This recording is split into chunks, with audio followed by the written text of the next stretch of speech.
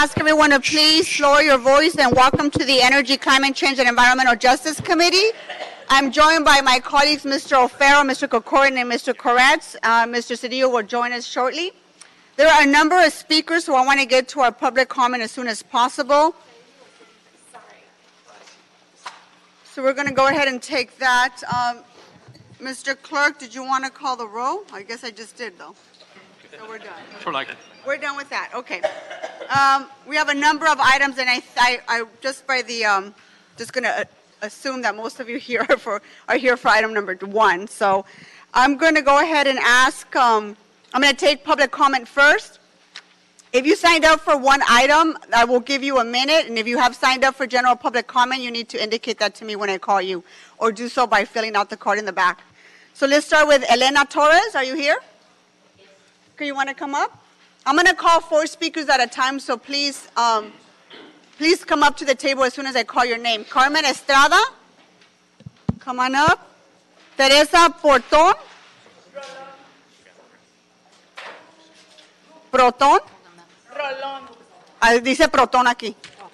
Rolón. Kimberly Martinez. I haven't called your name. Todavía no le. Okay, give me just a second. Let me just finish calling everybody else, and I'm happy to hear what you have to say. Kimberly Martinez. Yes. So these are who are, ¿quién habla nomás español?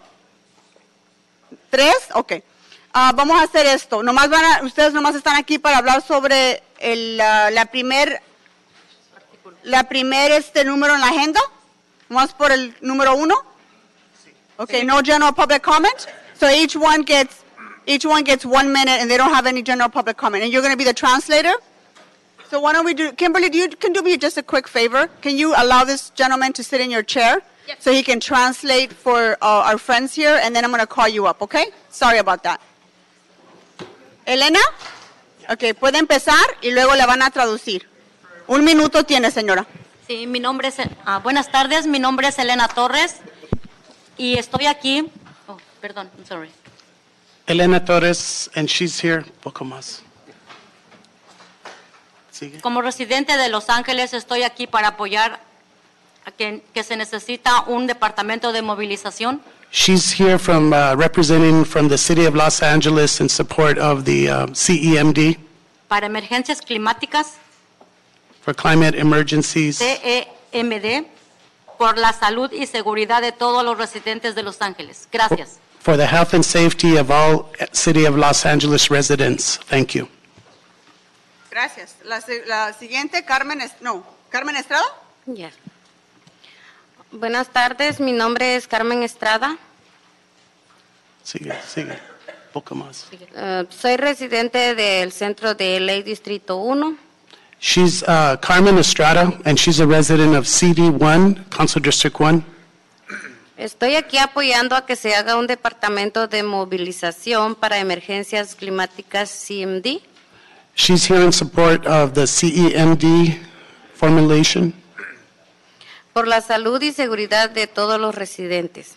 for the health and safety of all the residents of the city. ¿Eso es todo? Gracias. Gracias. Teresa, ¿cómo se pronuncia su apellido? Porque aquí dice... R-O. R-O. L-O-N. Ok, gracias. Puedes seguir. Ajá. Mi nombre es Teresa Rolón y vengo representando al Distrito 1 para que, apoyando a CEMD, para que se haga un departamento de movilización de emergencias y climático. Tengo 20 años viviendo en esa residencia y tengo asma. Mi niña tiene 14 años también y tiene asma. Mi nieto también tiene asma. Y es hora de que se haga una movilización para la salud para toda la comunidad. Gracias. Okay, muchísimas gracias. Her name is Teresa Rolón, and she's from Council District 1. She's here in support of the CEMD. Her and her family have suffered from a number of illnesses, including asthma, and she's feeling very strong about the measure in support of CEMD. Okay, gracias.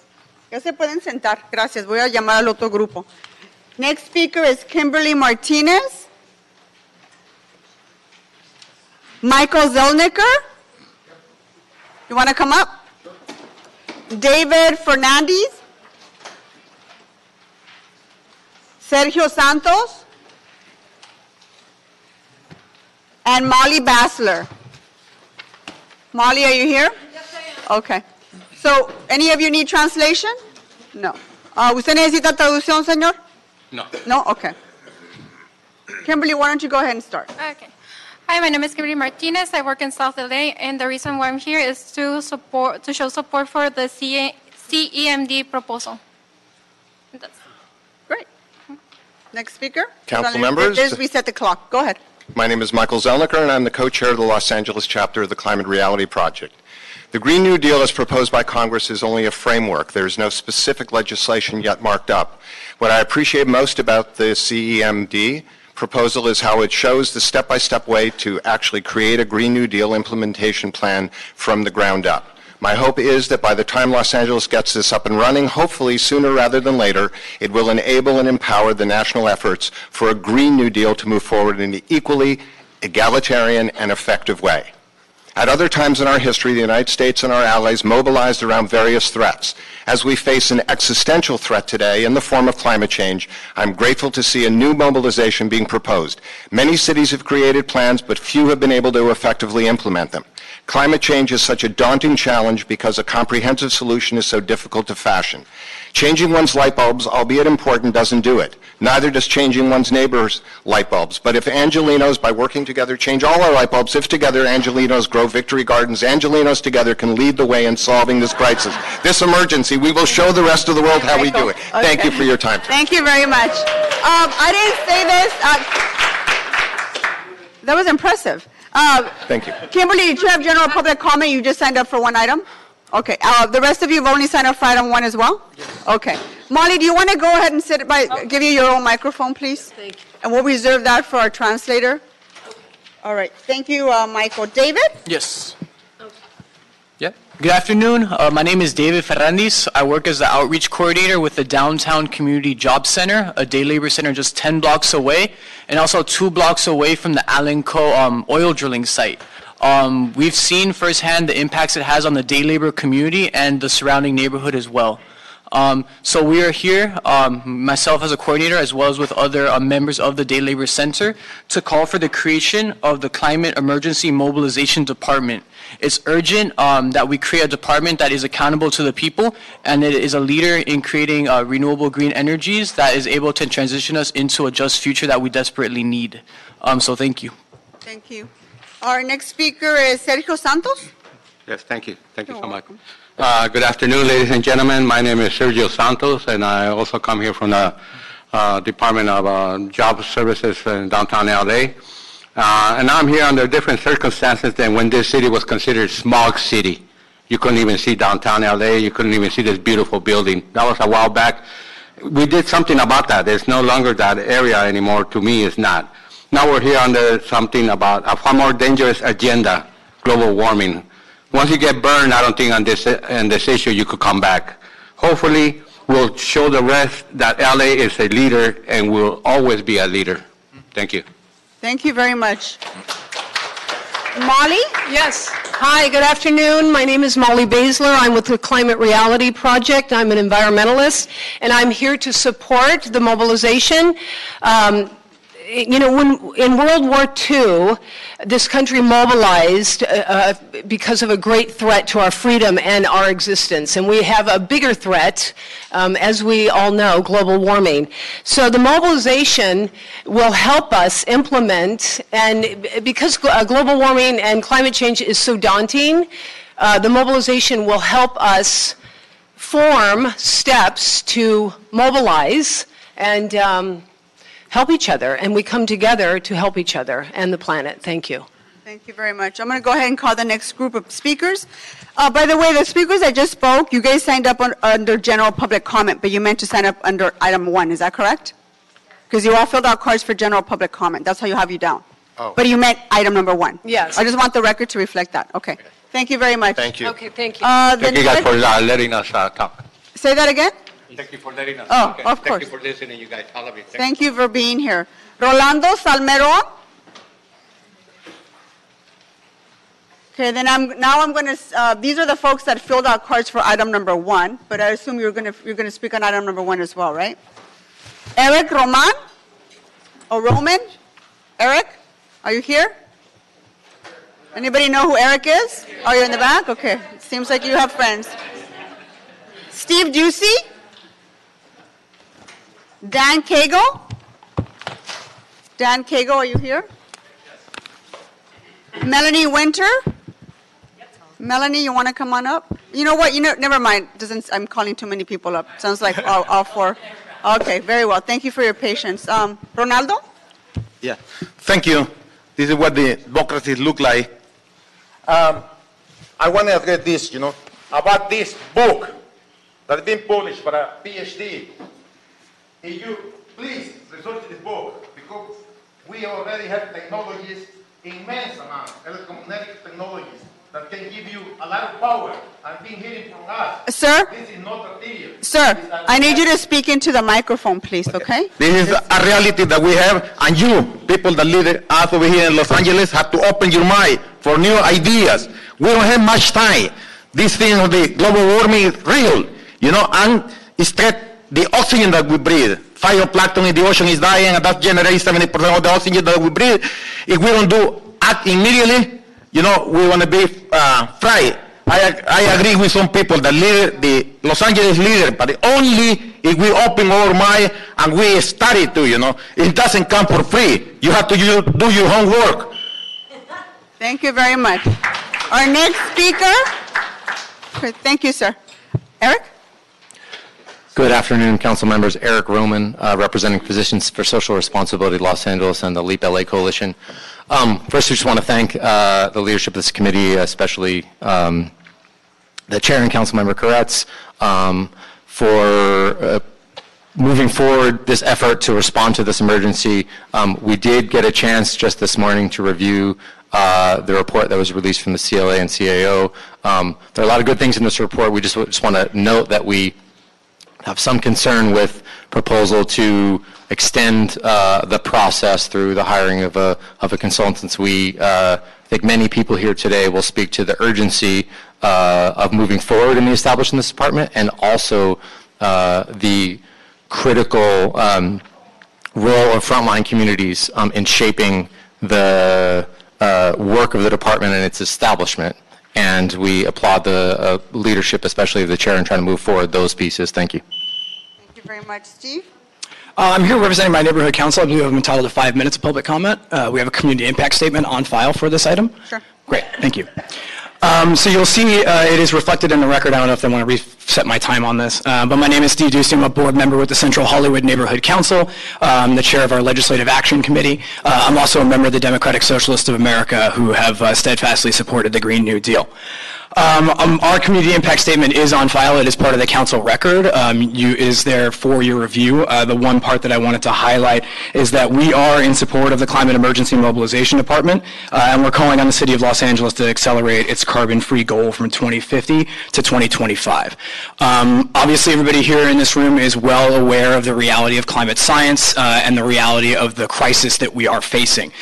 There are a number of articles, each of them equally terrifying, that continue to come out in the wake of the IPCC report regarding the severity of this crisis.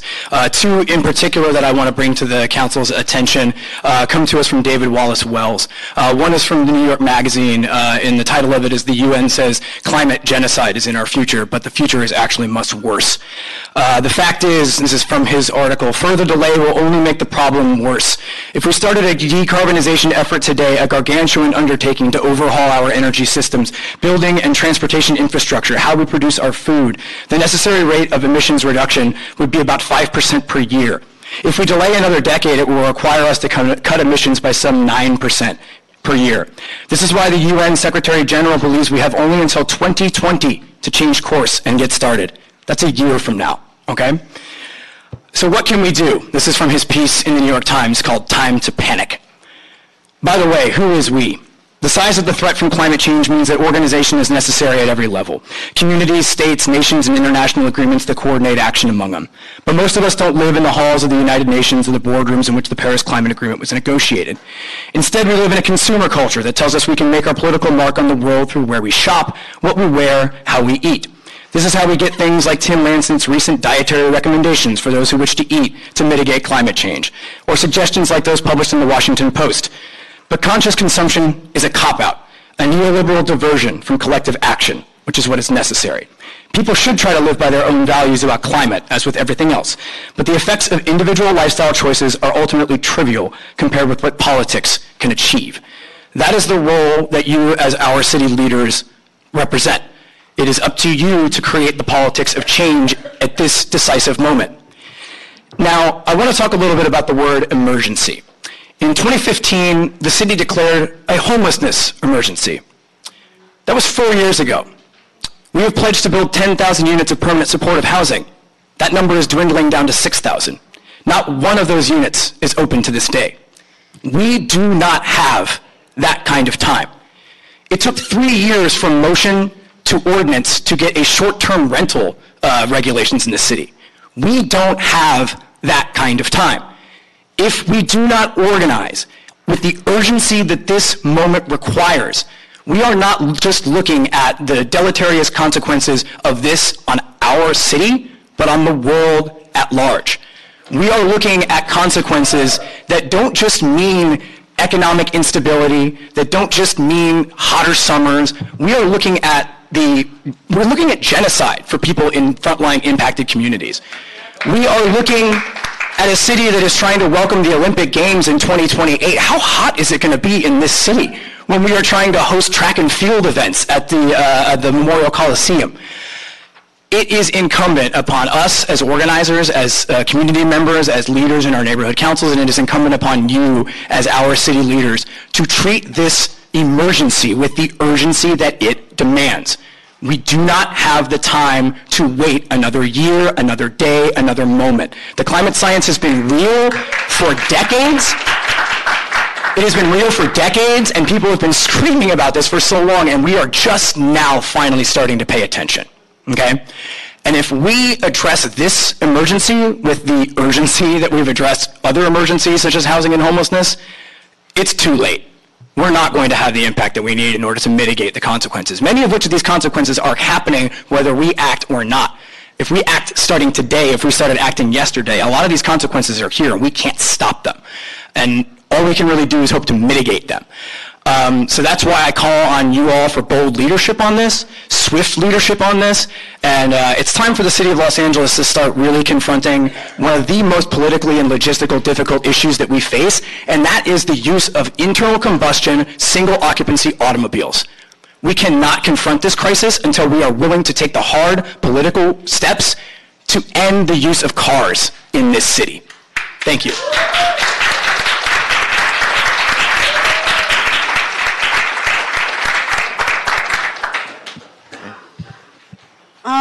So,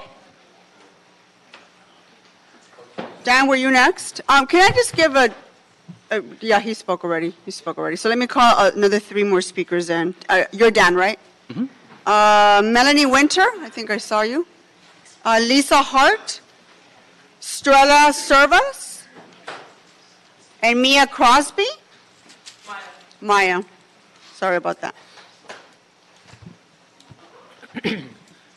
So you've all filled out a card for item number 1, no general public comment. Is that correct? Okay. There is more than 25 speakers left to speak, so if I can give you a bit of advice, if we can get down to why you're supporting item number 1, I don't think any of us need to be convinced about the realities of climate change. I think we're all very well aware of that. But if we can, we would love to hear your feedback on the establishment of the department and how that could be useful when taking this up after you all speak. Okay? Thank you. Dan, go ahead. Every building that we build that is not electrified, every car that people buy that is not electric, is a missed opportunity to solve this problem. If the establishment of the Climate Emergency Department can speed up the process of the city's building codes being updated to require all new buildings to be ready for EVs and ready for electric appliances, and to remove the bias in favor of natural gas heating, then I'm all for it. This is an emergency. If we need an emergency department to respond to an emergency, let's get one quick. Thank you. Great, thank you very much. Next speaker, Melanie? Good afternoon, council members. I'm Melanie Winter, the founder and director of the River Project. We work on watershed management and climate resilience here in Los Angeles. I'm really excited today to be able to move forward the motion that was brought here a bit more than a year ago, the 90-day report back, to discuss that. The establishment of a climate emergency mobilization department, the charge was to make something work within the city structure and our charter, which was set up to avoid corruption, which is great, but it also has slowed us down. So working within our existing system, between then and now, the LEAP group has structured something that can allow us to move quickly within the existing city structure, that can create a coordinating body that can establish climate budgets and do all of this without extending the city's existing budget requirements. This is a phenomenal thing. I would love to see a little more detail in the report back that reflects the proposal that was put back in the interim. I get that this is a response to the motion from a year ago, but a little more detail on the specific concrete structure and actions that you can find in Councilmember Koretz's document for today would be terrific and productive. Thank you, that's great input, thank you. The next speaker is Lisa Hart. Hi. My name is Lisa. I'm with the Neighborhood Council Sustainability Alliance, which now has 46 member neighborhood councils across the city. Today I wanted to tell you about a program that we ran with the city's support and that we hope to run again, perhaps underneath this new department. It's called Cool Blocks. As a bit of background, according to the UN, cities are responsible for up to 70% of greenhouse gases. And about 70% of those emissions come from us as residents. So we have the power, we hope, to control to some extent how we drive, how we use our energy. But so many people don't see that they have that power, and they don't see what good it would do. They think it's futile because they think it's one drop in the bucket. And Cool Blocks is a program to change that. The idea is that we bring together people on a block, we help them make a difference, we help them see that they're making a difference, and we also help them prepare for emergencies. Thank you. Thank you so much. All right, Strella. Hello, my name is Strella Servas. I'm with the LEAP LA Coalition in strong support of the Climate Emergency Mobilization Department. I read the CLA and CAO report that just got released minutes before this hearing, and what we need right now is a strong climate department to be implemented, passed and implemented. However, the CLA and CAO report's recommendation for a 60-day RFP drafting process for a consultant will further delay the process to authorize a strong climate emergency mobilization department. The LEAP LA is very concerned about this element in the report. However, the LEAP LA strongly supports the chair's recommendations and Mr. Koretz's recommendations for a motion to work with frontline communities to develop the strategies and specific policies of the Climate Emergency Mobilization Department, and support to authorize the hiring of a general manager now and using the CSOs and the CROs to staff up the CEMD right now. My name is Maya Crosby, and I'm speaking on behalf of Youth Climate Strike Los Angeles. We support a climate emergency mobilization department because the youth, the students are very scared. We're all very scared of the reality that climate is posing to us, and we feel helpless in the face of this. We feel like there's nothing we can do because we are told we can't skip school, we can't make our voices heard. But you guys can do that for us. You can help us have a future, and really what I'm trying to say is that you all are the people who can keep us from feeling horrible later on. We really wanted to tell you that there's people all over watching. My organization is currently live streaming this, and we really do not want you to disappoint us. We're scared, and we need your guys' help. And you set a precedent for all of the rest of LA County. Thank you very much.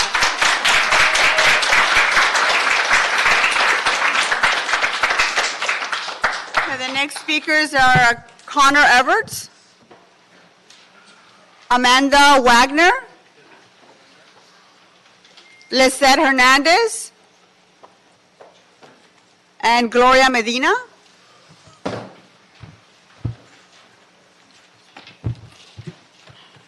Hi, Connor.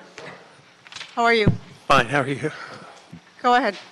Thank you. My name is Connor Everts. I'm here today representing the Green LA Coalition. Our water committee, April 13th last year, submitted support for this. We still support it, and we support you moving forward. We recognize the emergency. I recognize the number of people in the room here, and I've heard from many others.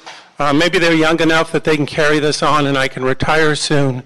But I hope you take this opportunity to move this forward. I realize that is a challenge within government and a bureaucracy, but the time is now. Thank you very much. Thank you, Connor.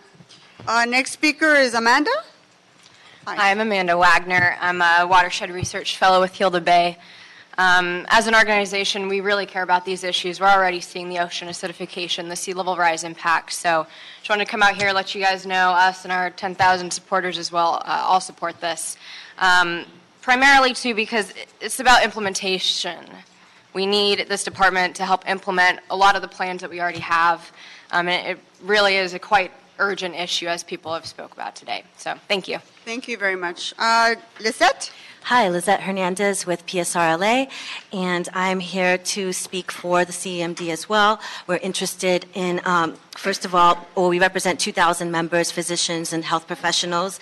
We're also interested in making sure that our communities are detoxified, that our environment is decarbonized, and that the process is democratized, with frontline communities at the helm of the innovative solutions, because we are the bodies of evidence, and we also happen to be engineers, scientists, doctors, health professionals that come with many solutions.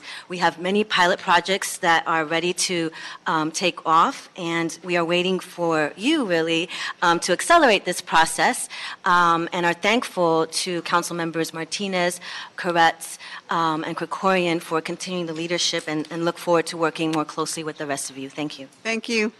Next speaker, Gloria? Yes, hi, I'm here with SCOPE representing South LA, and I'm here because South LA families are feeling the impacts related to extreme heat and worsening air quality, which are only heightened by the existing economic conditions and the surrounding built environment, as demonstrated this weekend by the tanker truck explosion in the heart of South LA. Low-income communities of color are at the front line feeling the disproportionate burden. It is critical for those most impacted by the threat to be engaged in informing LA's climate policy. It is imperative that we have a CEMD, and it is extremely important that the process includes a community assemblies process in key geographies, in frontline communities. We need to ensure we integrate community knowledge into a citywide mobilization effort. To ensure accountability, we are also advocating for an oversight commission, which includes frontline environmental justice communities, labor workers, and youth. Also, we are asking for the creation of 7 area climate commissions. These commissions will provide direction on how the city-wide mobilization should unfold, especially in frontline communities. Thank you very much.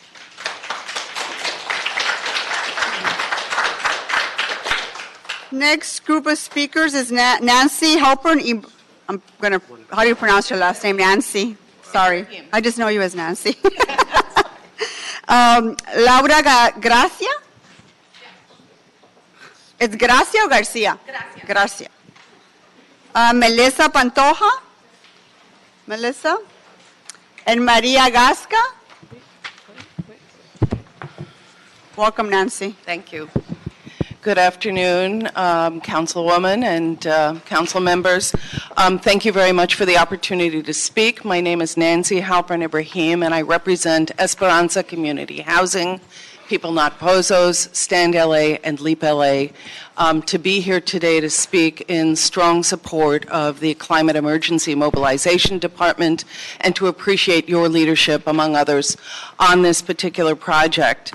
As has been mentioned, South LA has been reeling not only from the parked tanker truck that exploded this weekend, but also the Phillips 66 plant that burns till this day, and other flare-ups in the Wilmington area. These are climate emergencies that happen every day, and while we have appreciation for the CLA and the CAO, the urgency of this moment cannot be underscored, and I think it bears repeating by every speaker who's taken the mic so far.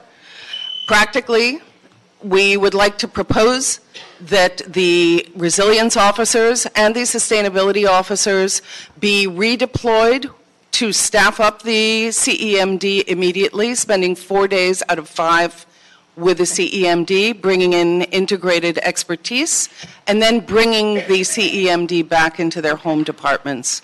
We also need to suggest that grant writers in the city be deployed immediately to grab resources for the City LA and purposed for the CEMD. Okay, thank you. Next speaker is Laura. Good afternoon. My name is Laura Gracia. I am the Climate Adaptation and Resilience Enhancement Coordinator with Communities for a Better Environment. We're here to urge the support of the Climate Emergency Mobilization Department because it ensures that frontline, low-income communities of color, the elderly, and the young, the most vulnerable to climate change, are prioritized in city sustainability efforts. Our communities have refineries, diesel trucks, large industry, freeways. Climate change is not a thing of the future. It is a thing of right now. It is a thing of last summer, it is a thing of yesterday, and it is a thing of tomorrow. From extreme heat, increased smog, increasing and exacerbated respiratory illnesses, our communities have been facing the effects of pollution and climate change. Just this past weekend, there was a fire at a harbor refinery, several different flaring incidents that lasted over minutes long, all while people were walking around in the park nearby. With 40 years of grassroots organizing that's why we fully encourage the support of community assemblies and frontline and most impacted communities. This creates real community-led solutions that will address the root cause of our climate problem and steer clear of false solutions. Thank you. Next speaker is Melissa. Good afternoon. My name is Melissa Pantoja, and I come from South LA. I'm very excited to hear that we may soon have the CEMD, and we need it because our neighborhoods, but specifically communities of color, have suffered from negative health outcomes related to excessive vehicle emissions and chemicals released from petroleum extraction facilities located in the middle of our neighborhood. We look forward to the day that our children do not suffer from respiratory, nasal, and asthma-related conditions because they choose to play outdoors. We seek environmental justice and are willing to work closely with the CEMD department to provide our community knowledge. We look forward to participating in an inclusive decision-making process that engages and empowers our community and results in healthy and vibrant neighborhoods. We ask that our city council members support the development of the CEMD. Thank you. Next speaker is Maria.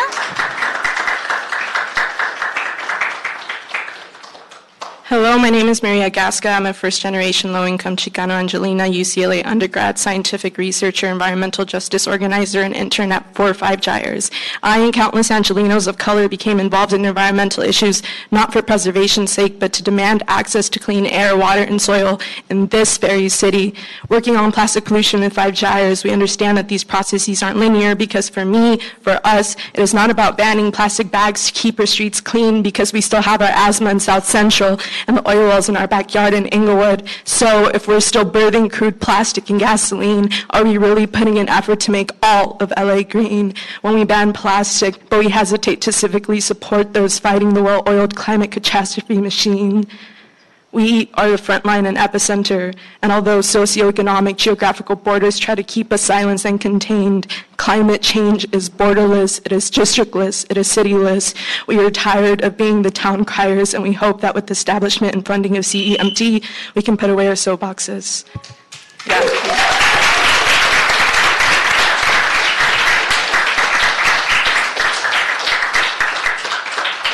Okay, the next speaker is Lydia Ponce, followed by Ruby Dutcher, Andres Ramirez, Lydia, Ruby, Andres, there you are, Agustin Cabrera. Hi, Lydia. Hi, Lydia Ponce, American Indian Movement, Mayo, Quechua, and adopted by Gloria Arianas, Tongva.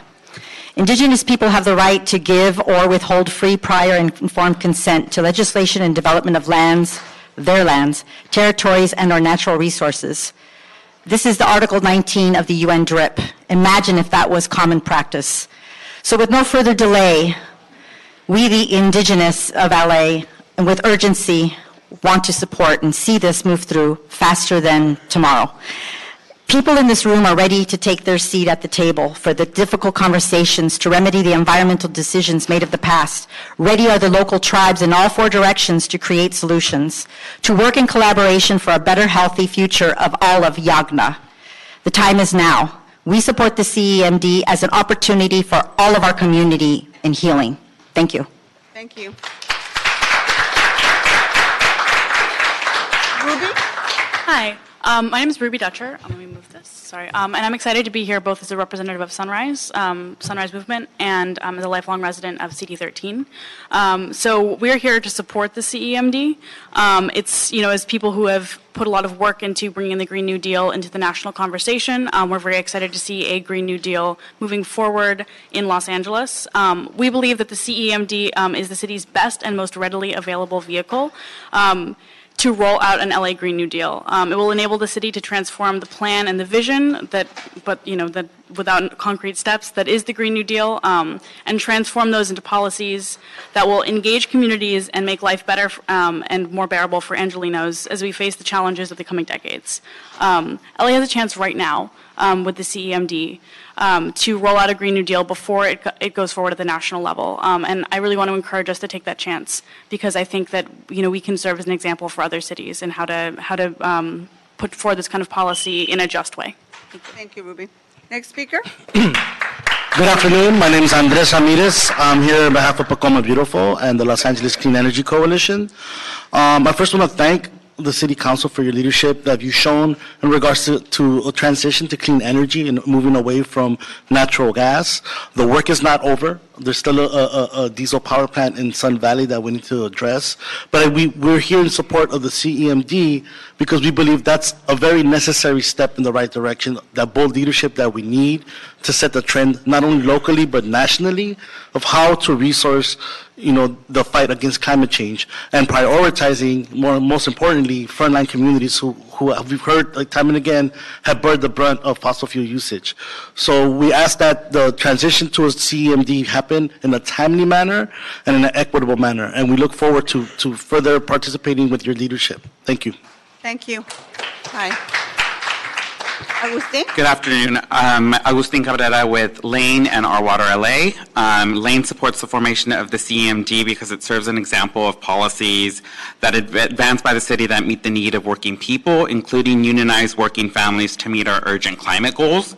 We are hopeful the CMD can create solutions such as the energy efficiency program at the DWP, which provides free services to ratepayers that will save energy and also reduce their energy cost while creating pathways to good union jobs through the UPCT program.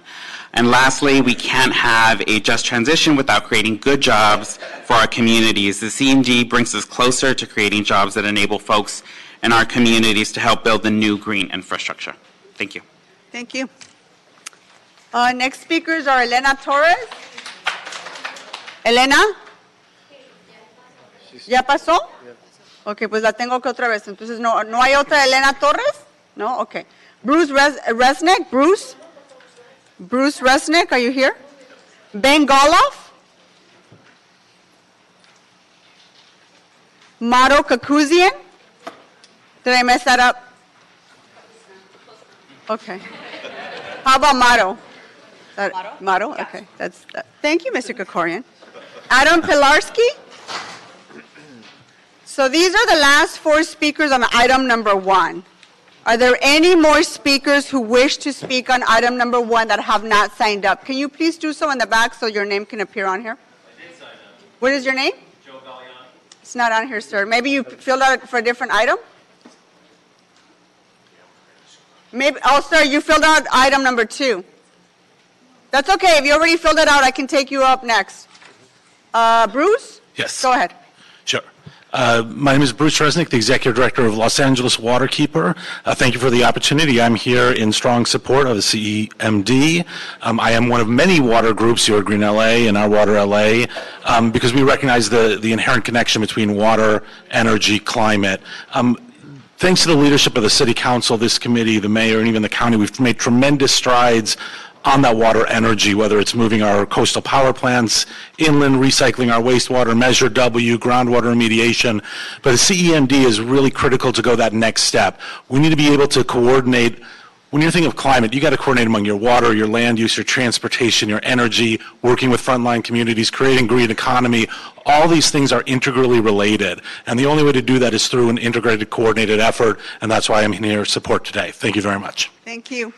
Next speaker is Ben. Thank you. My name is Ben Golliff, and I'm a climate campaigner at the Center for Biological Diversity, which is a national nonprofit conservation organization with more than a 1.25 million members and online activists dedicated to the protection of endangered species and wild places. We strongly support the Climate Emergency Mobilization Department, starting with hiring a general manager and resourcing the department's necessary infrastructure. We're a science-based organization, and the science is deadly clear. We don't need to go into it. Our carbon budget is already overspent. New fossil fuel production is incompatible with limiting global warming in line with Paris climate goals. And many existing projects, including those here in the city of LA, must be phased out. Carbon emissions from reserves in existing oil and gas fields alone would take us beyond 1.5 degrees Celsius and result in catastrophic warming, as you know. So we need a climate emergency mobilization department empowered to lead the just transition off fossil fuels to 100% renewable energy. Thanks so much. Thank you.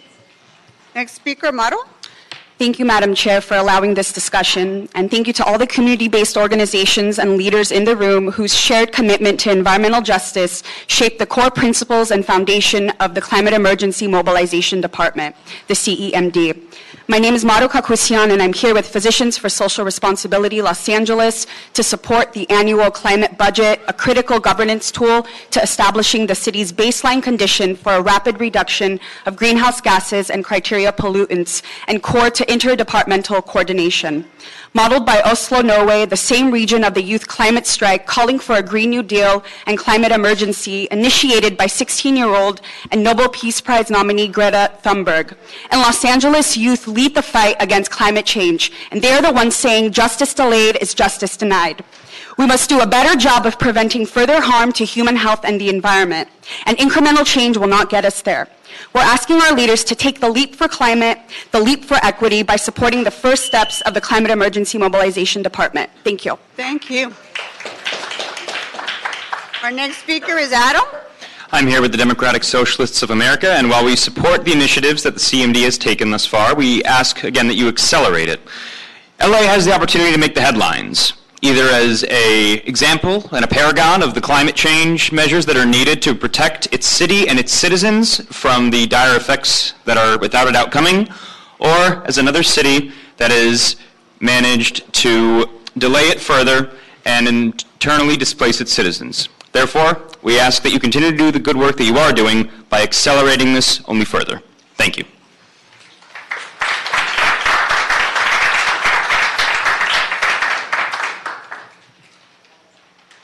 Okay, next speakers are Jesus Villalaba, Laura Muraida. Are you here, Laura? Okay. How about Sofia Rakovic? Sofia, you here? And Jack Edit? Jack? Anyone else here to speak on item number 1? Some of you might have filled out cards for item number 2. Do we need to fill out another card? No, let me go through this and then maybe I'll just keep going. Why don't we go ahead and start with Jesus? Okay, hello, I'm Jesus Villalba, and I'm a resident of Southgate, California, here in the LA region. and I'm with Youth Climate Strike Los Angeles. So like all students, we believe that the effects of climate change are dangerous, and it is important that we stop emissions and we do what we can now, because the more action we take and the earlier we take it, the bigger of a chance we give our future generations and the bigger chance we give for life in general. So today, council members will have the great responsibility of voting and making a decision for their constituents. Today, council members will not vote for money or political gain, although I hope none of us were here for that in that intention anyway. Today, council members will vote their conscience, and they will vote for the future of the earth and the generations to come. Today, council members need to come to the realization that tomorrow is today and that action is needed now. Please do not disappoint the youth. Thank you. Thank you. You are Jesus, correct? How about Laura?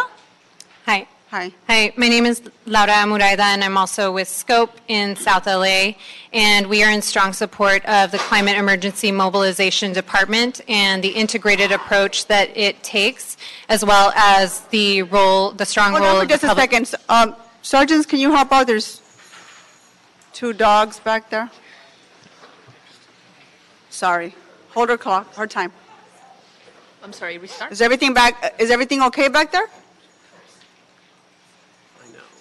All right. Sorry to cut you off. No, it's okay.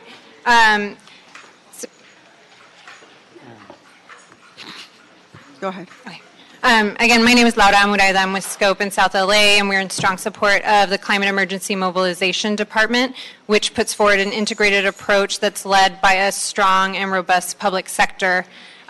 We, in particularly, want to lift up that there remains a $500,000 unallocated amount in the budget this year, and we recommend using this amount to hire the general manager and to implement the community assembly process. We feel strongly that this is an opportunity to begin the process of a community-led vision and implementing the CMD proposal, and that this budget allocation provides that opportunity. Thank you. Thank you. Sophia, followed by Jack. Good afternoon, Sophia Ratkovich here. I am a small business owner, a mother of 3, and an ocean lover. I'm here because the same beaches that I grew up going to, I now take my kids to, and the amount of pollution that I see on there is just overwhelming.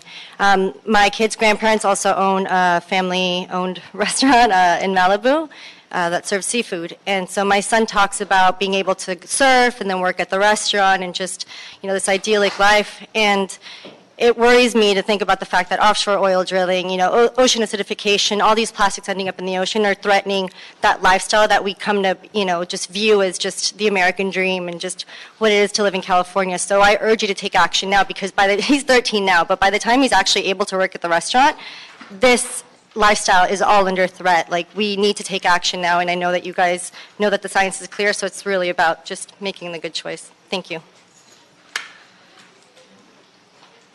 Mr. Herman, this is your first and final warning. You've been disrupting this meeting since you got here. You've been warned. Jack, do you want to go ahead? Hello. Excuse me. My name's Jack Eit, and I'm with SoCal 350 Climate Action. We're a local chapter of International Climate Change Organization, 350.org. And here also as an urban planner, the need to transform this city in absolute rapid fashion is imperative, as has been stated. So we're in full support of this effort, and I think implementation and giving it teeth is actually the key here, because I think there's a budget to start, as was just noted. This needs to happen now, and it needs to be comprehensive, because we've got massive transportation problems. The way development has been going in LA and around LA has not been focused. Also, energy production. We had the no gas plants recently, but we need to transform our whole system. So thank you very much. Thank you very much. Next speaker, Sybil Asur. Sybil. Joe Galliani.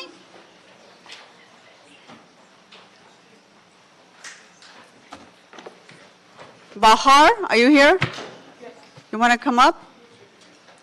And I think that's going to do it. Any other speakers? Oh, we have one more. Roshan Akula? I'm sorry, I'm doing my best I can.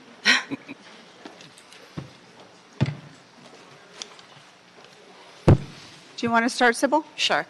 Hi, my name is Sybil Azer, and I'm a member of the Climate Reality Project. And I'm here to speak to you not as an expert, not as an interest person. I'm here to speak to you as a mother. I have a 4-year-old and a 7-year-old, and my son has had asthma since he was at least 2 years old. He's 7 now. We live 560 feet from a freeway. We live in a nice neighborhood, but we are close to the freeway. There are tons of emissions that come out of the freeway that affect his health every single day.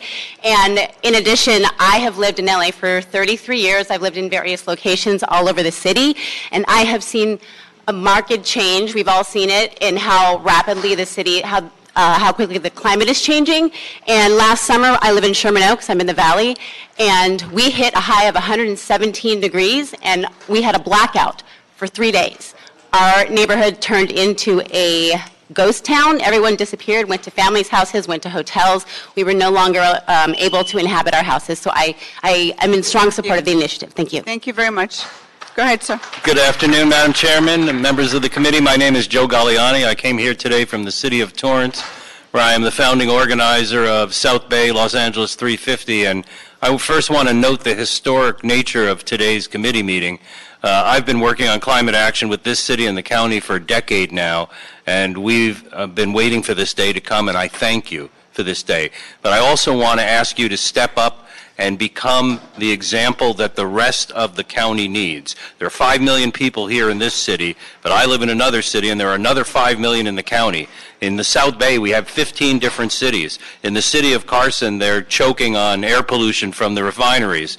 In El Segundo, likewise. In Wilmington, likewise. We need you to make this happen so we can go and use you as the example in Torrance, in Carson, in Wilmington, in all the other cities in our area, and say, this is what's possible. Now you need to step up and do it. So please, make this happen. We support you. Thank you.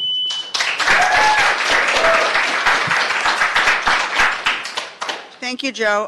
Bahar?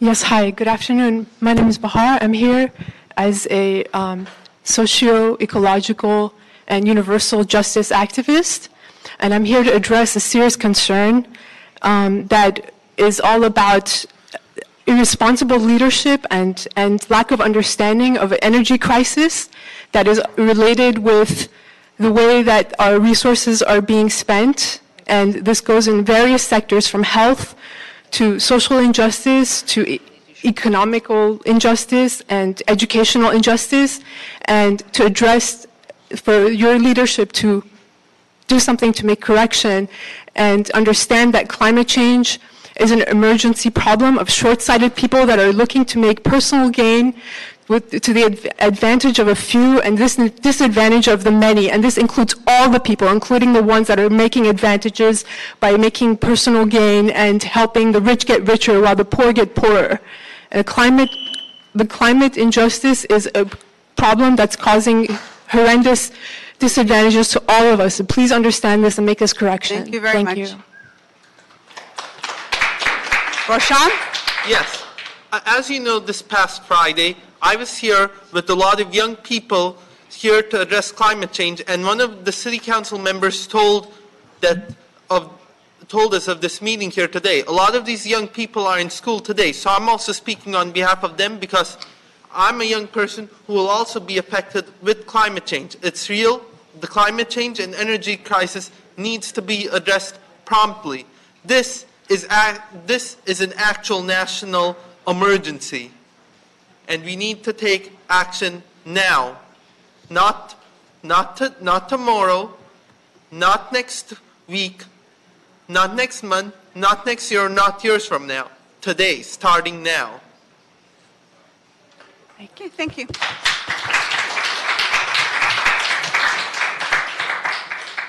Okay, that concludes our speakers. I don't have any other speakers. Your name's not on here, Herman. Go ahead. What did you fill out a card for? Item 1, ma'am. Okay, item 1 minute. You know you lie to public. No motherfucking transparency for a nigga like me who wants to confront opposition to what you white fucking asshole bitch no let me speak. I fucking signed kiosk 3 motherfucking time while I fucking disabled my fucking dog and you call me crazy. You fucking crazy. You hear the man? That man said, fuck you. Children can't come out of school to come in opposition to your fucking oil greedy fucking bitches like Caruso. You know Caruso? He's a billionaire. Steve Sobolov, suck cock, or Mayor Sobolov, LAPD commission, nigga, no I right. So you, transportation nigga, remember, you fuck with public, fuck, no disobedience, and niggas like you, like Paul Cocoyan's fat fucking wife, go to hell, and his H-rag son, dick. All right, members, okay, guys, this is what we deal with every single time there's a public comment section of our meeting. So if you feel this offended about what this man just said, then I suggest you write a letter and direct it to the city attorney's office, okay? Please. But this is his First Amendment rights, just like everyone else has, and this is what we have to endure every single time we have public comment. In every meeting. Thank you very much. There are no more speakers. Did anyone else wish to speak under any of these items that I have not called your name? Then I will go ahead and close public comment, general public comment, and I'll comment for all items, okay? Mr. City Clerk, why don't we go ahead and take up items number 5 and 6 together? Certainly, Madam Chair. Before I do that, I'm so sorry. Let's go ahead and approve items 3 and 4 on consent. Are there any objections, members? Items 3 and 4? Seeing none, okay. We're going to go ahead and approve those items on consent, number 3 and number 4. Let's go ahead and read items 5 and 6 into the record. Certainly, Madam Chair. Item number 5 relates to motion Martinez-Rodriguez and Bureau Sanitation report relative to the Safe Clean Water Program and related matters. And number 6 is a motion Krikorian, Martinez-Rodriguez, Blumenfield, relative to a list of proposed Safe Clean Water Program eligible projects for the remediation of the San Fernando Groundwater Basin. We have a report from the Bureau of Sanitation on these matters. Yes, thank you very much. Colleagues, these 2 motions before us are related to a stormwater measure that was recently passed by voters. If I can ask the members of the public to please lower your voice, so we have 2 items to get underway before we address items 1 and 2. So in the upcoming weeks, we will have a thorough conversation about the implementation of our water storm efforts, our strategy, and our local and regional efforts as well. But you are here to give us a quick update as to what you want us, what additional recommendations you have before us. Is that right, Tracy? Yes, Okay, correct. you want to go ahead and take up? Yes, Item 5 Tracy and 6? Menamidi, Chief Operating Officer, LA Sanitation and Environment. As you all know, the county's Measure W Safe Clean Water Program initiative was adopted in November, and prior to that and subsequent to that, LA Sanitation and Environment has been very actively working on the development of the program from the city perspective and how we will be coordinating with the county. There will be follow-up reports. Our major request this afternoon is for front funding of $2.2 million. We're proposing that come from our Sewer Construction and Maintenance Fund 760. The reason that we're asking for this funding is because the county is planning to issue a call for projects for the regional components of Measure W this spring, as early as next month. And we are very anxious to put together the details on the feasibility reports for projects that we anticipate submitting to compete for regional funding. So it's very important for us to get a head start on this. Monies coming in from Measure W are anticipated to be distributed in the spring or summer of 2020. The call for projects, as I mentioned, is imminent within the next month or a few months.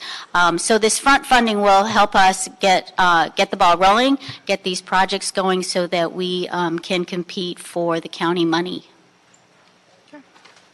Members, does anybody have any questions? No? Oh, Mr. Koretz.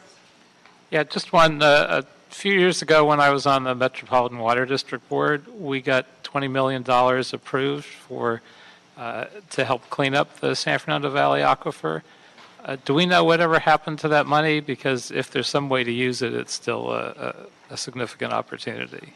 Great. Shahram, Noah, Councilmember Noah, but we would be working with Water and Power, and I could get back to you. Okay, thank you. Madam Chair, it might be Yes. best for that Yeah, I question to wanna- be answered by DWP. I don't know if they have a rep here or they could provide. Do you have a rep here from DWP? I don't see one. Winnie here earlier. I think they might have left already. They might have been here for the other two items. But I do want to, anyone else here that can answer Mr. Corretz's question? Can someone get back to Mr. Corretz? yes, we will work with DWP and get back to you with an answer on that question. I do want to ask the CAO staff to go ahead and look at the sanitation's recommendations and submit a report to the file prior to the council taking action on this loan request, if you can do that. Are there any other questions, members? Okay, for item number 5, let's go ahead and adopt both the motion and Ali Sands' loan recommendation for an interim loan from their March 15th report. And let's go ahead and adopt Mr. Krikorian's motion on item number 6. Are there any objections? Nope. Seeing none, that will be the order. Thank you. Thank you. Okay, let's go ahead and take up items number 1 and 2. Can you read those into the record, please? Certainly, Madam Chair. Item number 1, CAO-CLA report relative to the establishment of a climate emergency mobilization department and related matters pursuant to motion Koretz, Blumenfield, Huizar, and Bonin. And number 2, motion Bonin, Harris-Dawson, Koretz, Martinez, Price, Rodriguez, Wesson, relative to the development of a Green New Deal for Los Angeles. Thank you very much. I think most of the speakers here today are interested in how we're going to take action and move forward on the establishment of the Climate Emergency Management Department. We have members of the CLA's office and the CEO's office here this afternoon. Mr. Koretz, did you have opening statements? Yes, Go ahead, I sir. do.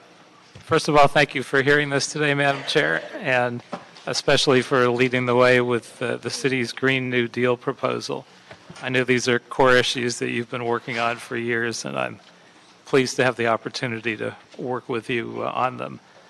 I see the creation of the Climate Emergency Mobilization Department and the development of the Green New Deal as complementary.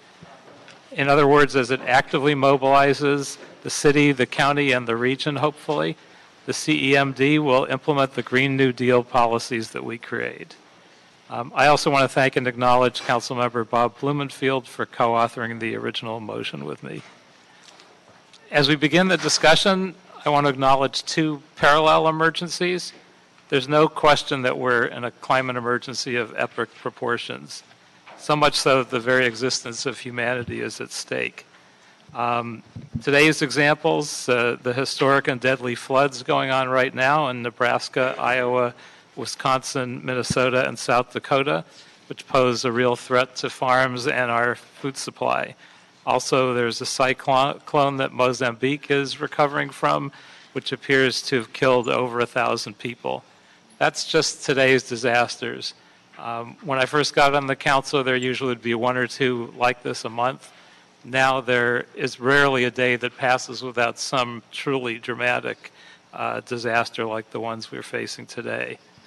But also there's a simultaneous public health emergency. Our frontline communities continue after decades to struggle every day against toxic air, water, and ground pollution. It should be a basic right that to live in Los Angeles shouldn't mean that your kid has to have asthma or that your kid is exposed to toxic chemicals on a daily basis. So I've been working for the last couple of years with a group of organizations that have collectively become known as the LEAP LA Coalition, and I want to thank each group for their hard and focused work for such a long period of time. One of the reasons it's taken so long, and it's been such a long road, is that we've been working actively to build trust between environmental justice organizations and climate organizations, and that's a trust that hasn't always existed. I don't want to see us move more towards things like cap and trade proposals that end up expanding oil refineries and increasing the effects on their neighbors and trading that for some other gain. That type of thinking is part of why I think the climate movement hasn't been a great success so far. We need to ensure that corporations, rather than their workers, bear the cost of compliance for clean technologies. And the best example of that, of course, is the truckers at our own port. The era of environmental racism and exploitation needs to end today. We're all in this together, and that's why we are proposing the development of the CEMD and the Green New Deal policies in partnership with leadership from the frontline, indigenous, labor, and immigrant communities who best understand the real solutions from firsthand experience, that this is the kind of partnership we need to move this forward. I can also see this department as a mechanism for the mayor to more efficiently carry out his sustainable city plan and his resilience plan. Just like every other department, the mayor will be the boss of the general manager of this department, and the council will draft legislation directing it. We don't know who the next mayor will be, nor what her policies may be. There may not be a chief sustainability officer or a chief resilience officer in a future administration, so it's important that we institutionalize this work in a department that we can support and continue. And we want to continue Mayor Garcetti and his team's excellent work into the future. The LEAP LA Coalition and I have submitted to the council file, for the record, what we see as the most effective budget-neutral way to start up this department. I say budget-neutral since that was the suggestion of our esteemed budget chair, Mr. Krikorian, last year, and we have tried our best to do it that way. So here are the bullet points for what the coalition and I want to see, and we want to see it done quickly. With an acknowledged ticking clock of 12 years at most, we need this department sooner than humanly possible. As chair of the Personnel Committee, I'll do my best to help move that forward. So the things we want include creating this as a department called the Climate Emergency Mobilization Department, or CEMD, with the mission and vision detailed in the proposal, including launching a region-wide mobilization towards an honest and just carbon-neutral Los Angeles by 2028, in time to celebrate both the Olympics and our just climate success. Hire a general manager using some of the funds we set aside in the unallocated balance. Move the existing departmental chief sustainability and chief resilience officers to the CEMD 4 days a week. My understanding is they are not engaged in those jobs anywhere near to full-time, and in this way we'll have a fully staffed department immediately, and every relevant department will have some skin in the game. Move relevant grant writers to the CEMD to secure significant resources, not just for this department, but for all departments. There's more money all the time being allocated from the state and from foundations, and maybe someday again from the federal government. Hopefully, maybe just in a couple of years even. Oh, I didn't say that, I'm sorry. For first initiatives, we propose that we develop and execute a series of community assemblies in frontline communities, indigenous communities, and with labor organizations in order to help develop the Green New Deal policies that the department will implement. Also, we want to develop, complete, and begin to execute a climate emergency mobilization action plan by a date certain, preferably by no later than the end of the year. Also, we want to develop metrics to measure and track the city's historic and ongoing greenhouse gas emissions, as well as criteria pollutants like carbon monoxide, lead, nitrous oxides, ozone, particulate matter, sulfur dioxide, and others by a date certain. Also, we want to develop a citywide climate emissions budget governance tool, similar to the one implemented in Oslo, Norway, that is integrated into the annual city fiscal budget. And that's used to help track that we are reducing our emissions appropriately across all sectors every year. Since we introduced this motion, an extraordinary number of cities, some of whom acknowledged our council action as their inspiration, have declared climate emergencies and are moving towards appropriate actions. I want to emphasize this. Since we introduced our Climate Emergency Mobilization Department motion in January of 2018, 404 councils, from Australia to Canada to Europe, representing nearly 35 million people, have declared climate emergencies. These include Berkeley, Oakland, Richmond, and in December, London, England. So lastly, because there's been some confusion in the press about this, as we move this forward, I want to be sure we declare in clear terms that Los Angeles, by the adoption of this department, officially acknowledges and declares a climate emergency. I want to end with some words from one of the letters of support that we received, submitted by international climate leader Naomi Klein and her partner organization in our coalition called The Leap.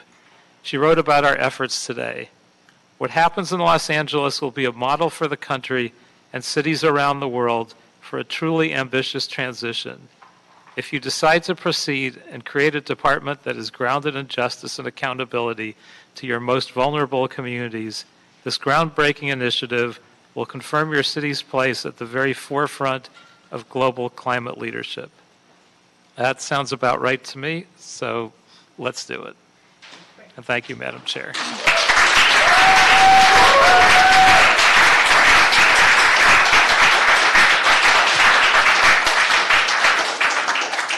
So colleagues, why don't we go ahead and hear from the CLA's office and the CEO's office on their preliminary report before we open it up for discussion? Does that sound good?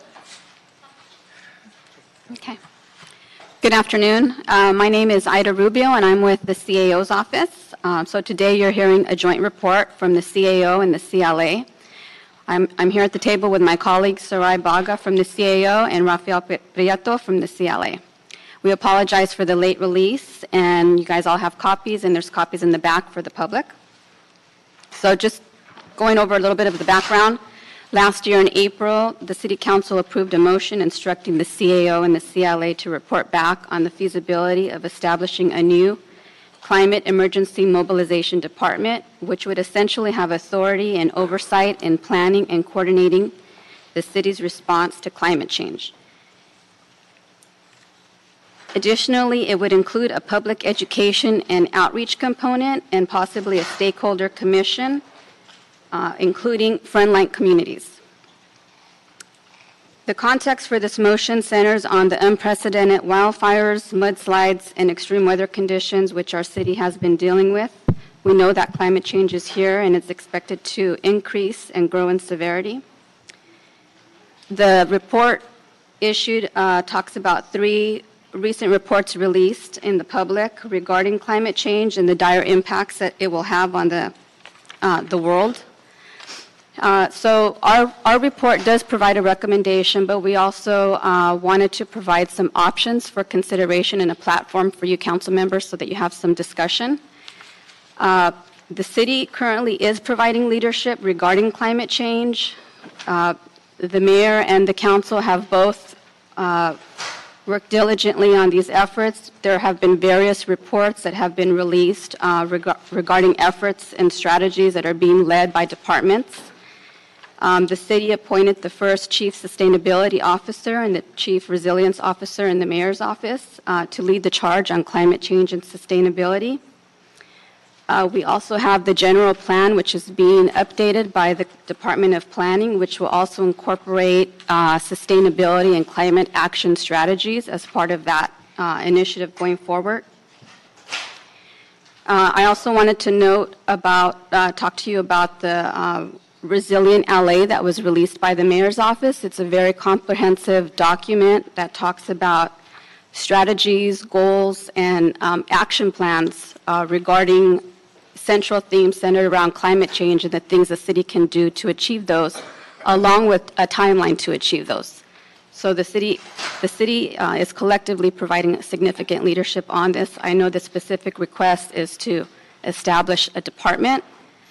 So my colleagues will touch on that subject next. Good afternoon, members, Madam Chair, members. Rafael Prieto with the CLA's office. So as we were working on this project, one of the things that came before us was what's the way forward, the most effective way forward for the city, given the matter before it. And we felt that there were a number of questions that we needed to raise so we could get direction from them and proceed. One of the questions, I'll just go through some of them so to give you some ideas since we just released a report. One of them was, what is the specific mission of the CMD and its objective within the city's existing framework and operations? The other component relates to citywide planning and coordination. What is the most effective way for the CMD to operate, coordinate, and what is the most effective way to conduct climate change mitigation activities for the city? Does the city grant the CMD authority over other departments that engage in climate mitigation activities? We felt that was a very relevant question to ask and get feedback before we proceed on the next steps. The other component is how should the city conduct the tracking and reporting of greenhouse gas emissions to determine and assess ongoing progress. There's a variety of ways to do this. We could have a centralized approach or a decentralized approach, which is kind of similar to what we're doing right now.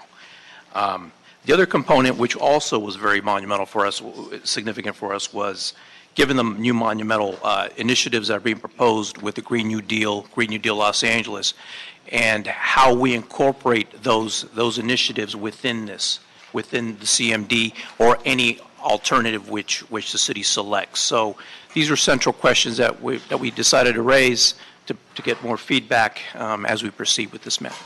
So. Sarai Bago with the CAO's office. Just to continue on, and for the benefit of the public record, I know you're all aware that the city previously had an environmental affairs department, and its mission was to provide policy guidance to the mayor and council and pursue grants relative to environmental issues. The department also was the local enforcement agency, and all of these functions have since 2010 been transferred to other departments when the department was dissolved as a budgetary action due to fiscal issues. Looking forward, the city could choose to create a new climate emergency mobilization department with authority to oversee citywide coordination and mobilization efforts. You have choices as to how this department could be established. It could be established by ordinance, which would give it flexibility, but it would also possibly make it vulnerable to the same fate as EAD. You could choose to create it by charter, which would provide it with authority, possibly authority over charter established boards and specific delineated authority over other departments. Alternatively, you could choose to establish a division within an existing department. This could be done temporarily to incubate the division, or it could be done on a permanent basis. There's some synergies that are identified with its host department. You could also choose to stay with the status quo and maybe beef it up a little bit and consider developing or implementing a broader oversight, deciding to impanel something like a Blue Ribbon Commission to gather information and report back periodically on the city's efforts to address climate mitigation. So you have a variety of ways you can address this and choices to make about how to implement those choices. So members, given the information that's been provided by my colleagues, we felt that perhaps the next logical step would be to proceed with the stakeholder engagement process, since there are a variety of options that we could look at. There are also questions that we'd like to have that we probably should look at as well too, that might be an effective way on an expedited basis to proceed. It's simply a way forward. It's an alternative that you can consider. Thank you for that. Members, are there any questions? Did you want to start us off, Mr. Koretz? Sure, I have a few questions.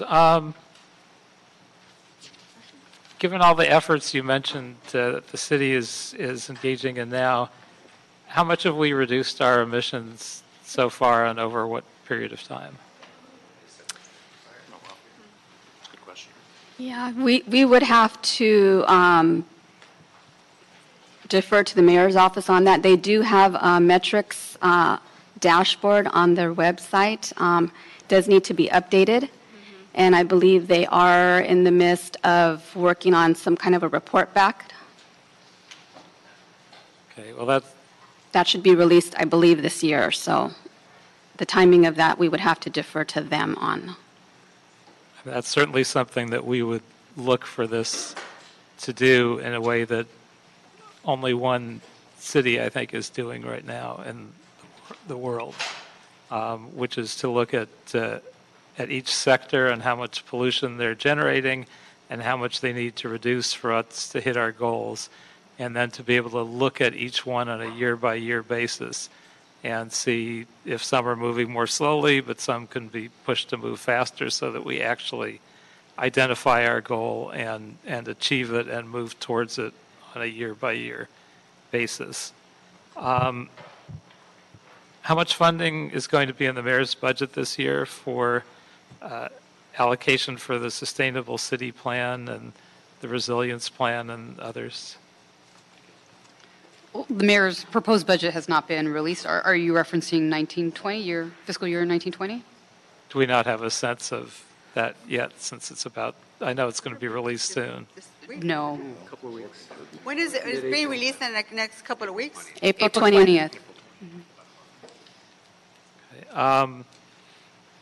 Also, does a blue ribbon panel have to be a traditional blue ribbon panel? Because I think what we're looking at is not a panel of wealthy, heavily involved individuals, which is typical, but more of a frontline people advisory panel. Not at all. That was simply an example. Also, I'm a little concerned about the idea that we might run out of funds for this, because I think no climate emergency department in the world is ever going to be allowed to run out of funds. As the impacts worsen, we expect each year we'll have to throw more and more resources at the problem. And the longer we wait to move, the more frantically we'll be throwing more resources. There's a study called the Natural Hazard Mitigation Saves from the National Institute of Building Sciences, released early in 2018. And they say that every federal dollar spent now will save $6 in the future. I don't think it would be too much of a stretch to say the same thing will be true here in Los Angeles as climate worsens. So what's your response to that?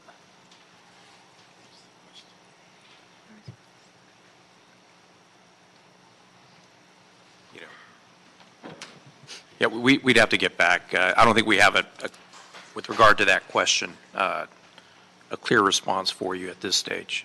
Well, hopefully we can have all these questions answered in your report back. Sure. I think that's. Any it for now. questions to my left? Mr. O'Farrell, go ahead. Thank you, Madam Chair. Thank you so much. We've come a long way from the Keep America Beautiful campaign that was popularized in the 1970s with Iron Ice Cody, who was a 100% Italian, playing the role of a Native American, the crying chief.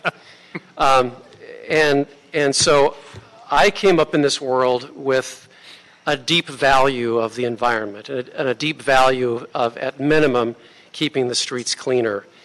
And little did we know, although the signs were there back in the 70s with the first energy crises, that a carbon future was not the future that we needed to extend in the indefinite. Now we know about climate change and how it's accelerating and how it endangers all populations, all people across the world and all societies. So I'm very excited about this prospect, creating this department for starters, and putting the building blocks in place for it to be successful. A couple of quick questions, and we just had a cursory look on the report since it was just released. And I know that a lot of these things are, some of these issues that are about to come up are going to be reported back on. I think that we need to really seriously consider what the relationship that this department, this new department will have with the Department of Water and Power. I think it will have, it could have a very healthy sort of countering type voice to the generation of power. We know that we may very well be deciding in the near future about what the photovoltaic fields look like. A lot of them are slated to go into historic tribal grounds north of Los Angeles. Those conversations need to be had in terms of how we're going to generate power into the future. In terms of water, I think we need to really talk about the Los Angeles River and the opportunity that the the remediation of the issues at the river, including the brownfields and the habitat restoration, the benefits to the environment that the river offers us. And, you know, we have the Enhanced Infrastructure Financing District making its way through slowly that will result in real funding for habitat restoration and greening the Los Angeles River. And the reason that's important, it touches 7 different council districts, but it also, within a little over a mile on either side of the river, is 1/4 of the Los Angeles population. So there's an opportunity in the river. So I'd like to see a report back on the relationship to this Climate Emergency and Mobilization Department with that as an opportunity. And the other few things I jotted down are really a vehicle of projects like green belts along our freeways, which I've talked about for a long time. But that then brings into discussion our relationship with the state and Caltrans, where the freeways and the particulate matters are generated. I think that's very, very important. So those are the big ones. And then if you could come back in your report with a complete and thorough definition of exactly what a frontline community is. Now, we all have our ideas of what that is, and that's important, but I think we want complete clarity on what that definition is so we can talk about that as well. Thank you, Madam Chair. And thank you for your leadership, colleagues, on this very, very important issue. Los Angeles does lead, and we have an opportunity to show the rest of the state and the world, and certainly the rest of the country, that we can do things right, and it will be good for the general population. Thank you. Thank you, Mr. O'Farrell. Mr. Krikorian? Thank you, Madam Chair. I'll be brief because we have so much of the public who presented this matter much more compellingly than I think any of us could. And so thank you all for being a part of this discussion. And I have little to add to what's been said by all the members of the public, except that I want to very pointedly congratulate and thank Councilmember Koretz for the leadership role that he's taken in this specific issue of the CEMD for a very long time now. And I want to specifically cite to the creation of the department because, you know, as we've discussed this, it struck me, and as you presented your opening statement, Mr. Koretz, it struck me that the easiest thing in the world for people to do is to say, we should just do this by that date and be done with it. And that's the extent of the advocacy. But your discussion today of how difficult it's been even to build trust among stakeholders who should have clear common interest in this issue, and yet to build that trust and to have the community input and to engage the stakeholders and to deal with community representatives and bring them together into a common purpose, that's hard work and it takes leadership, and you've demonstrated that. And the reason that that's so important is this. I think we've all very clearly discussed the urgency of this issue. It's very clear from all the comments that have been made in this room. This department is a very important part of making that urgency real, of implementing the urgency. But it should also be said that creation of this, our sense of urgency and the work that we're doing in realizing a zero carbon future has not been dependent upon the creation of this. We've been busy on this as a city for some time now. And you mentioned, Mr. O'Farrell, the difficulty of perhaps interfacing with the Department of Water and Power.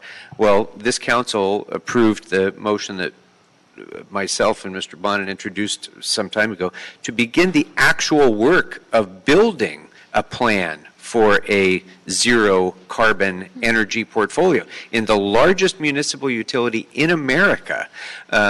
So not just setting a goal, but actually getting the blueprint on paper of how you get to that goal. And the work that task force has done, again, engaging the stakeholders, engaging the public, will create a model for the rest of the country to follow.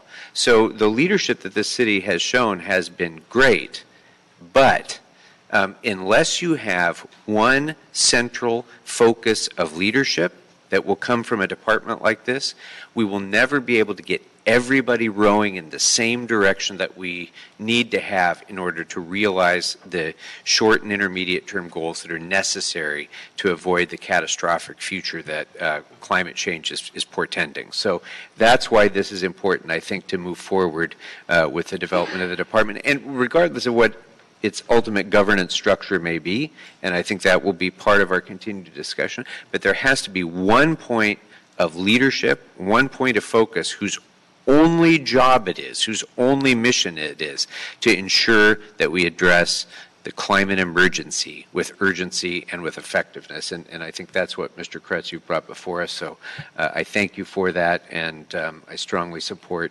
moving forward as we've suggested. Thank you.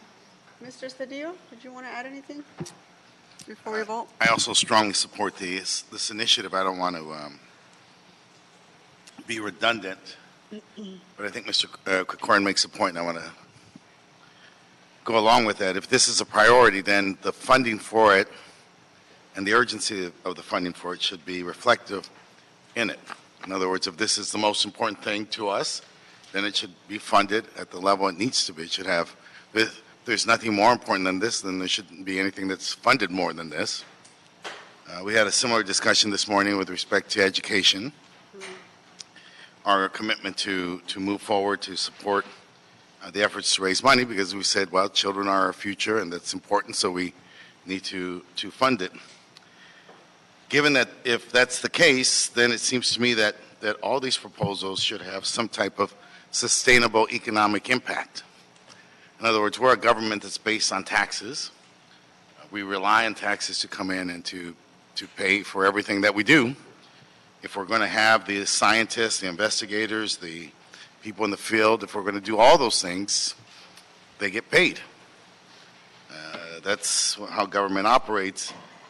We have to make sure that we don't have adverse impacts, that we move forward in one direction and undermine our very ability to have the scientists, to have the investigators, to have the people in the field. And so it seems to me that these proposals should have some type of sustainable economic impact report.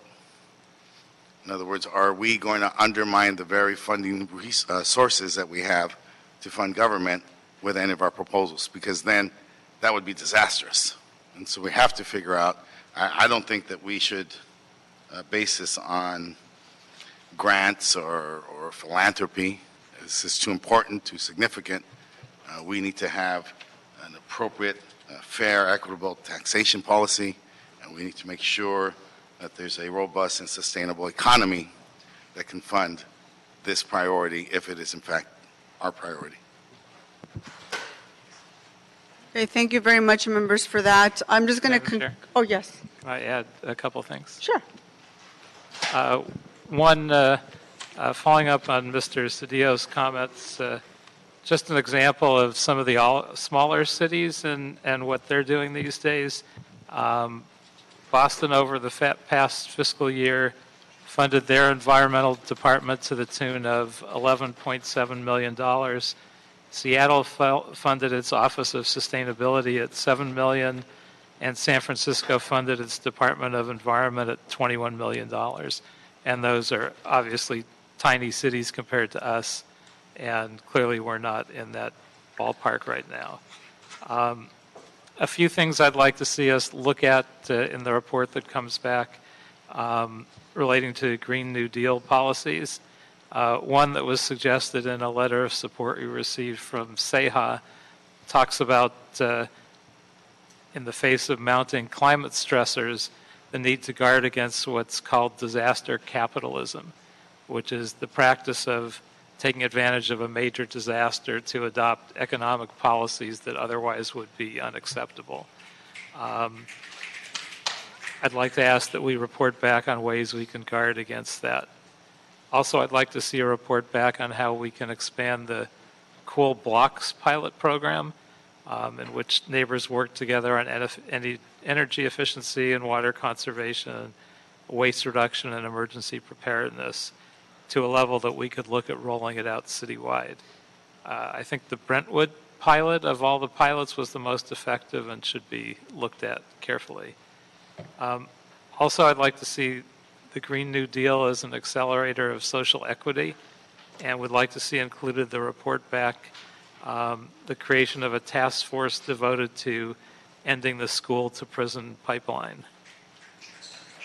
Also, one of my staff members participated as a facilitator in Herb Wesson's 100 Dinners initiative launched by Council President Wesson and Councilmember O'Farrell to begin a conversation about race in Los Angeles. And I think what they came away with was that there's a hunger for this type of effort. So I'd like to see as a component of the Green New Deal policies a healing component in which the city government actively encourages the healing of racial divides. The city contributed to creating environmental justice, injustice, so I don't see why we can't help create the healing that we need to move forward into a brighter future. So a few additional thoughts. Very well. Thank you, Mr. Koretz. So I'll just say that again. So members, I don't know how many of you were here, but I remember being in the audience in 2010. We were advocating on behalf of some of the environmental justice organizations. I happen to be working for one of them, not to eliminate the Environmental Affairs Department. Even though we didn't feel that it had a whole lot of teeth, we certainly felt that it was a place for our issues to get addressed. You know, I'm 45 years old. I'll be 46 in July. And for as long as I can remember, we've been talking about environmental issues where I grew up. This notion that the world is coming to an end is how I felt my entire life growing up across the street from polluting facilities and across the street from the city's largest landfills. So my generation of kids that grew up across the street have been waiting for 50-something years. And so when we talk about the Green New Deal and the excitement behind the Green New Deal, and you know, I often say to myself, you know, where was the Green New Deal when I was born? Why didn't anyone care about the kids that look like me when we were living across the street from polluting facilities? That's the reality of the communities that we talk about. Frontline communities are the communities that I represent. And so the notion of a Green New Deal for Los Angeles has to start and end in frontline communities, period. So, Mr. Koretz, I applaud you for always being at the forefront of environmental issues. You have, my friend, since I've known you. You have always led the way and have always been an advocate on behalf of the environment. I think it's time for us to not only talk the talk, but walk the walk as well, and make sure that we are getting to the people that have been waiting for generation after generation. I have a number of recommendations that I'd like to read into the record, gentlemen, so if I can do that at this time. Are there any other questions? All right. So for item number 1, I'd like to continue this matter and direct the CLA and the CAO to take the following actions with urgency.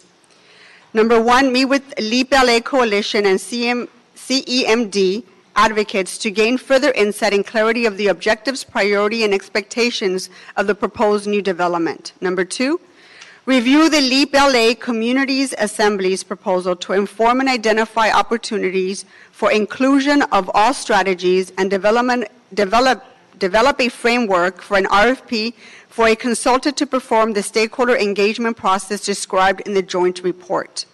Number 3, provide a further recommendation on the governance and policy consideration outlined in the joint CLA's report and LEAP LA proposal, and how the city can best incorporate those policies and programs into the proposed department, as well as existing efforts, and prepare a roadmap with the timeframes for critical next steps. Number 4, report back with further recommendations on the use of existing funding set aside during last year's budget cycle for the initial efforts for the funding positions as suggested in the LEAP LA proposal transmitted by Mr. Koretz. Number 5, report back with suggestions and recommendations for the upcoming fiscal year budget that the council should consider in its upcoming deliberations. And number 6, return on April 16th to the Energy, Climate Change, and Environmental Justice Committee with the appropriate updates and report. Are there any objections to that? Seeing none, that would be the order, and I also move to adopt motion on item number 2. Are there any objections there? No objections. Madam Chair, will you also incorporate Mr. Koretz's, well, and also the and yours as well. Yeah. I was just going to mention that. Oh, thank you, thank you. And my comments with respect to the sustainability. Please note Mr. O'Farrell's suggestions on a report back, as well as Mr. Koretz and Mr. Cedillo. Are there any other questions? Madam Chair, I'm so sorry. This is for item number 2. The Number report- 1? Oh, for item number 1. Right. Okay, there are no objections to adopting these recommendations for item 1, so that would be the order. And at number 2, we're just going to go ahead and move to adopt the motion as well. Okay? All right, without objection, that will be the order. Our meeting is adjourned. Thank you very much. Thank you.